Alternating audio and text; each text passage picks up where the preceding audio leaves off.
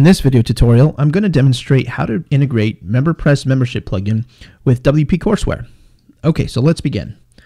The first thing I'd like to do is demonstrate which plugins I actually have installed here. So you'll notice I've got MemberPress installed. I've also got WP Courseware, and I have WP Courseware MemberPress add-on. This is what ties WP Courseware and MemberPress together. Okay, so now let's go over to MemberPress Products. And I just quickly want to show that I've got 3 products set up: Product A, Product B, and Product C. Okay, so now let's go down to training courses.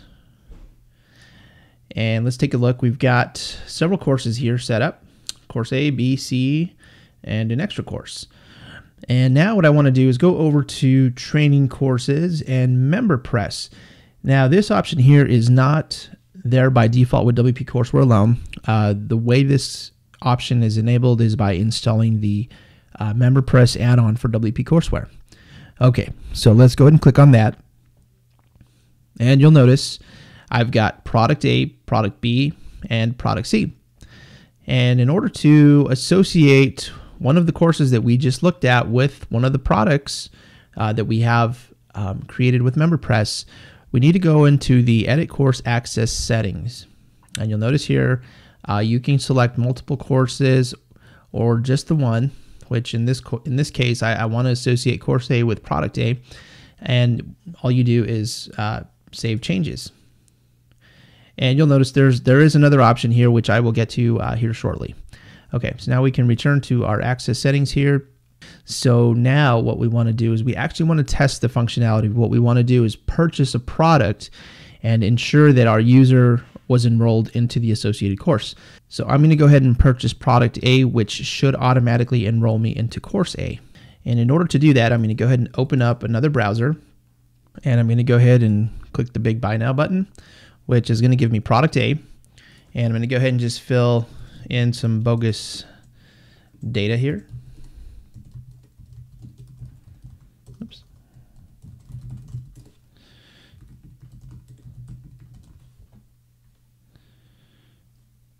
And I'm going to click Sign Up.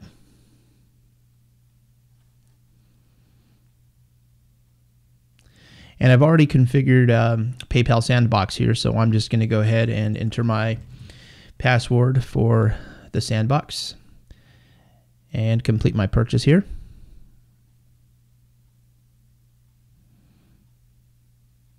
Okay, so let's go ahead and agree and continue.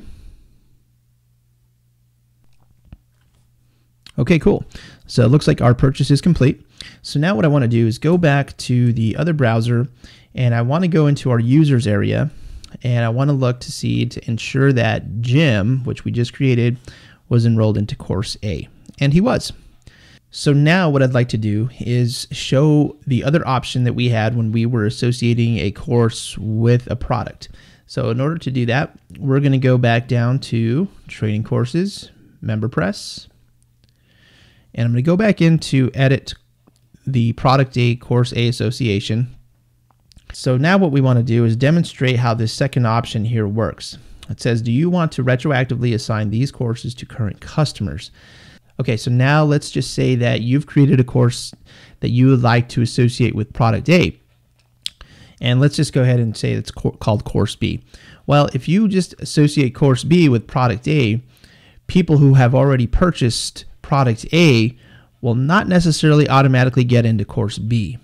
Okay, only the people moving forward would get into Course B. However, that's where this option comes into play. So now anybody who has purchased Product A will now get not only Course A, but they'll also get enrolled into Course B. So this is to retroactively go back, and anybody who has previously purchased the product will now get enrolled into the newly created course. So if you remember, we only had 2 users. They were both associated with Product A. And so now when I add Course B to Product A, they should automatically get enrolled into Course B. So let's go ahead and save changes. Okay, changes were saved successfully. So now let's go back over to users. And you'll notice I've got Bob and Jim. They both had purchased Product A, which in essence was only associated with Course A. But then we went ahead and added Course B after the fact, after they had already purchased Course A, and they were both enrolled into Course B successfully. Okay, that completes this demonstration of how to integrate MemberPress with WP Courseware. Thanks for watching.